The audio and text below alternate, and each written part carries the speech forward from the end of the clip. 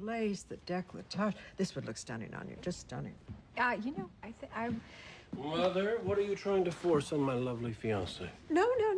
I am just trying to expose Catherine to the glorious world of wedding magazines. They are all very girly, with a lot of gauzy photos of love-struck brides looking off into the distance. Perhaps they're contemplating the 50% divorce rate. You know what? You need to get beyond the fairy tale treacle aspect of these magazines and see them for what they are, a source of ideas as you plan your wedding. Yeah, like this place. The Cordova House? A landmark Spanish Revival mansion with an elegant carriage house exterior. It was built at the turn of the century, remains an enduring legacy of architectural beauty in the heart of Manhattan. Aha. I remember the Cordova House.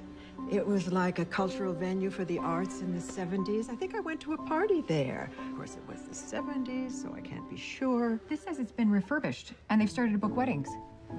It's gorgeous.